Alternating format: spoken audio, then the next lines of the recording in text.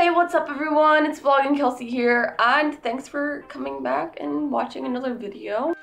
So, I have this story that I've been wanting to tell you guys for about a month and a half. On April 29th, I was doing my psychology project, and basically we had to find toys that were being marketed towards girls and toys that were being marketed towards boys. Anyways, I was scrolling through Google like you do because, you know, I think I literally searched up like boy toys or something like that. And I found the greatest thing of all time.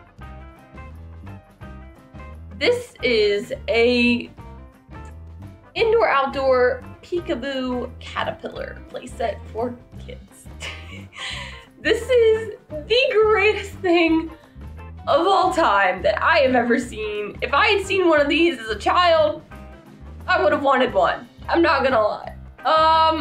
Basically, some very easy details about this thing.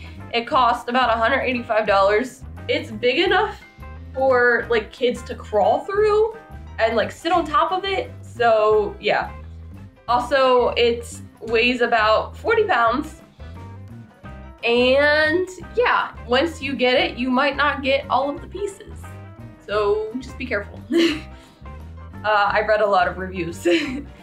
So here's where this kind of went down the rabbit hole pretty quickly.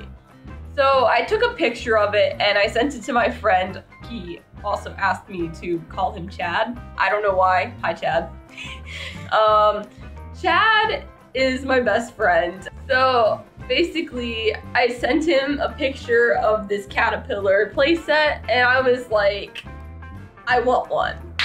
And he was like, all right, like you do you, like whatever, have fun. About an hour later, I sent him a message and I was like, hey, the caterpillar will be arriving to your house in 21 business days.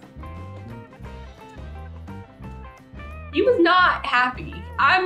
I can't even tell you how unhappy he was. Because he was like, all right, why would you send this to my house? And I was like, because why not? It's fun, it's gonna be great. Like, you're gonna have a great time. That night, I get on the phone call with him, and you know, we're talking, and I was like, you know, telling him all of the details I just told you guys about this caterpillar, everything that I knew. I told him like, you know, some Amazon reviews I had read. I told him like the weight and how much it was costing me. And I told him I blew basically all of my money on this thing. He told me to cancel the order and get a refund for it. So the next day I call him that night and I was like, hey, I can't get a refund for it. Like, they won't let me cancel the order. I don't know what to do. And then he was like, all right. Because at this point, he was getting irritated and just like really frustrated that I sent this thing to his house. So he was like, all right, just like call Amazon, get them to cancel the order for you, see what they have to say, basically. And I was like, okay.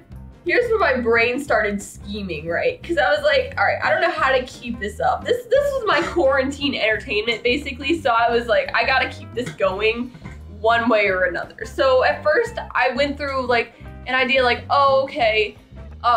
Like, first of all, I wasn't even expecting it to go this far. So I was like really shocked that I made him believe it that much, that this thing was like gonna show up. And I was just like, oh my goodness, like, what am I supposed to do now? I was like completely at a loss, right? And by now, like a lot of my friends, like a few of my friends actually like knew about this. I think like probably 2 or 3 at this point. They knew that this thing was like, you know, occurring. Of course, I didn't actually buy this thing either. That's just like a disclaimer. I'm not gonna blow $185 on a caterpillar. That would just be stupid. I mean, I was giving Chad a countdown too for how many days left. So each day I would text him and be like, yeah, there's this many days left and then that thing is gonna show up at your house. Like, what are you gonna do? And I'm going to tell you guys essentially how this slowly went down the rabbit hole even quicker than it should have. So basically what happened from here is I was texting my friend. We're going to call him Gertrude. So Gertrude was texting me and I was telling him about this entire scheme. And I was like, yeah, I'm thinking about just like saying like, hey, got lost in the mail. I don't know what happened to it, all this stuff.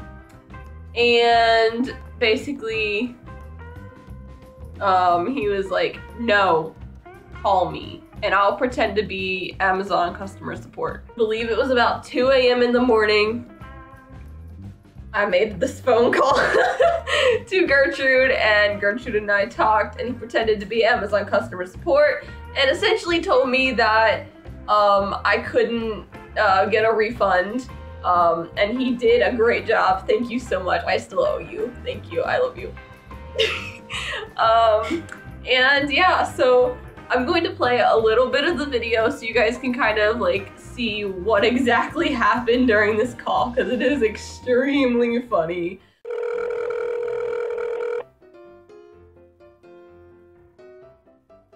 Hello, welcome to Amazon Customer Service. How may I help you?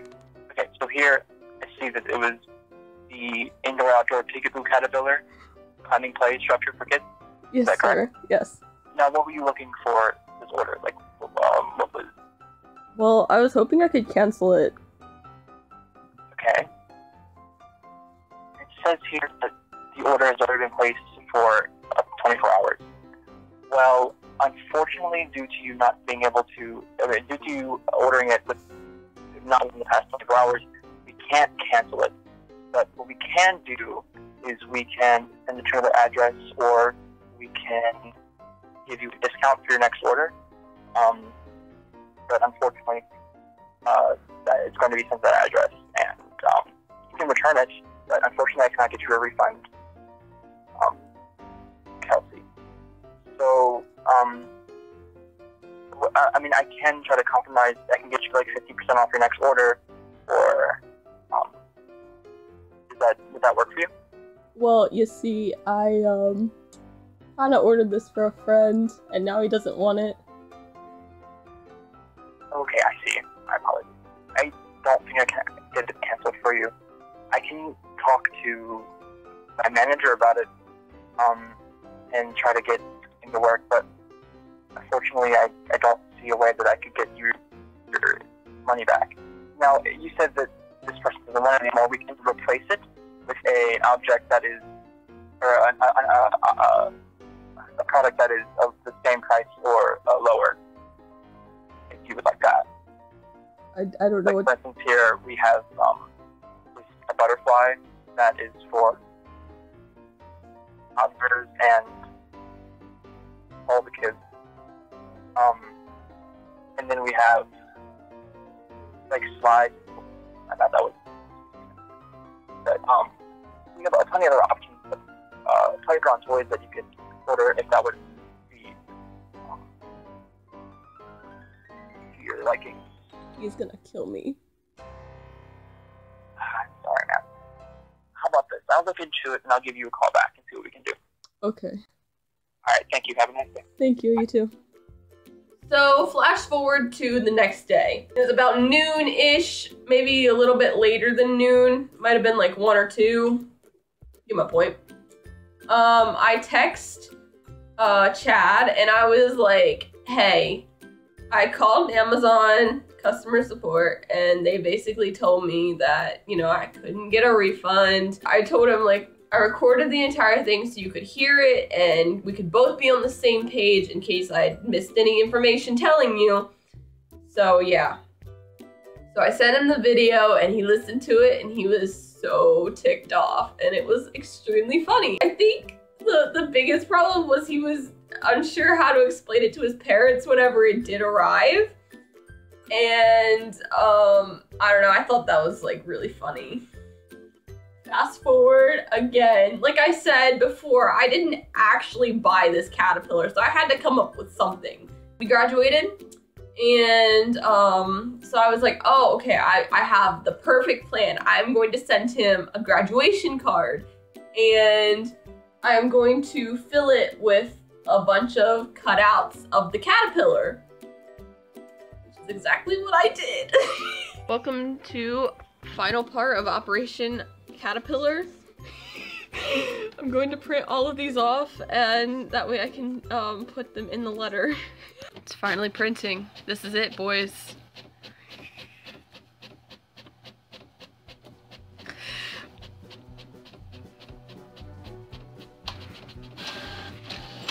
Oh, they came out in color! I put black and white, but they came out in color.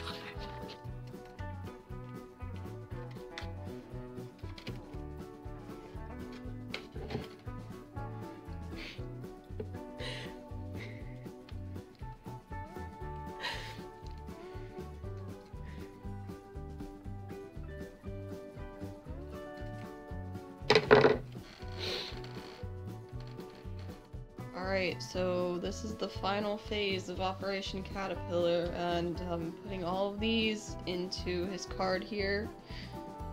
I can't wait till this gets to him. This scheme was great. I can't even tell you how amazing this entire thing was. The card finally got there. I'm really happy. That's why I'm making this video, because you know, the whole plan is now revealed. And believe me, he was not happy. He's very irritated. Chad, I'm not sorry for what I've done.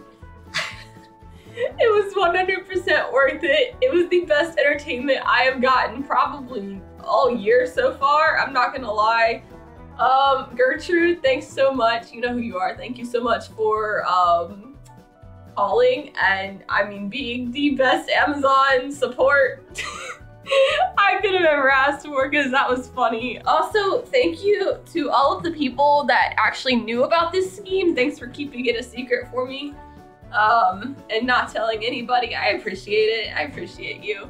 And if you knew about this, comment down below. I want to see how many people I actually told, because I'm not even sure myself. I know I told like at least 4 or 5, but I want to like just comment down below if you knew about this scheme or in on the scheme. Whenever he thought that this thing was going to show up, he was like, whenever it does show up, like, you're gonna need to come pick this thing up. I don't want it. I don't want to see it. And he literally told me he wanted to burn it with a blowtorch. Thank you guys for watching. Oh, what? That. Yeah. Thanks for watching. If you guys enjoyed this video, please be sure to like it and comment and subscribe if you're new. I remember, comment down below if you knew about this. Who is paying $352.99 for these caterpillars?